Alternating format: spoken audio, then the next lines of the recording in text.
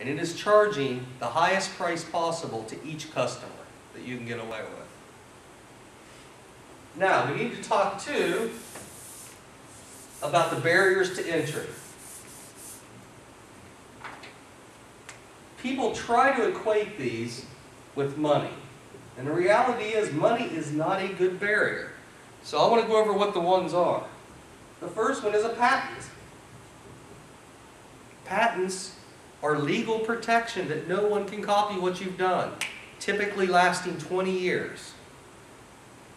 That is a barrier you can't get around. The next one is a monopoly franchise.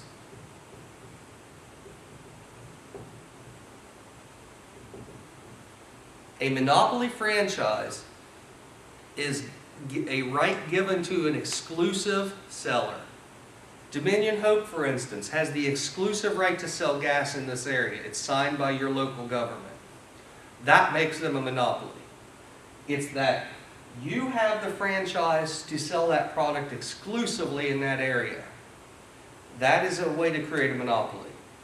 The next one is control of key inputs. Control of key inputs refers to an idea called vertical integration. I don't know if you're familiar with it, but we'll give you a real basic rundown.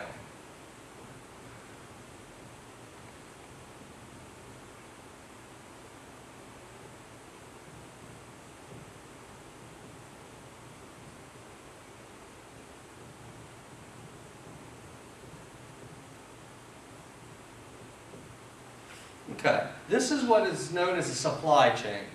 It's a really simple one. Usually there's many more steps, but this will do for our discussion here.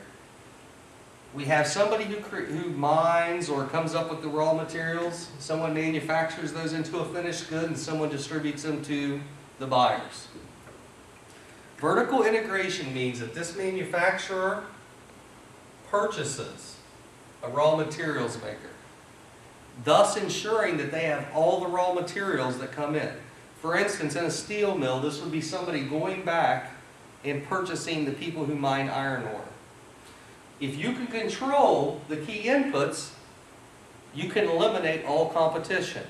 The classic example of this one has been De Beers Diamonds. They own the diamond mines in South Africa, and by doing so, they've been able to control the diamond market. Now that's eroding, but that was there for a while. Okay, next we have lawsuits. This is kind of an underhanded thing, but what monopolies will often do is sue people who try to compete with them. Frivolous lawsuits that tie them up and keep them from being able to produce. Because typically when a business starts, they're cash starved. They need money to keep going. They've invested all their money, now they need to make it back so they can keep going.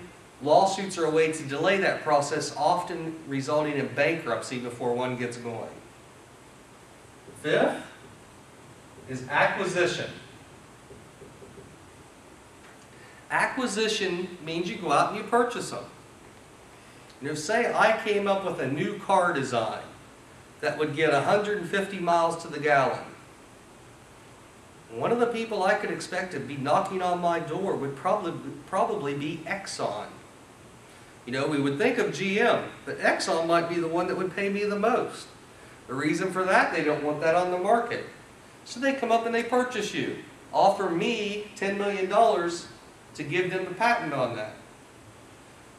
I, being a good person, would probably refuse their money. But most often that's not the case, and they can buy people out. The sixth is economies of scale. Economies of scale is a very big barrier. We've talked about this before. If it's a capital-intensive business, sometimes the larger you are, the better you are, because you can do things more efficiently. If a monopoly truly has economies of scale, they can always produce cheaper than the competitor that tries to come into their market. Examples of this would be Dominion Hope, Allegheny Power, where the main price of competition is the setting up of the infrastructure. Once that's already done, it's almost impossible to beat their cost structure. And they can give that to the customers as lower prices. They may not, but if forced to, they can do that.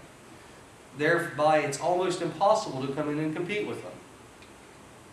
Okay, in the next section, we're going to move on to the pros and cons of market power and an idea called natural monopoly in a contestable market. All right.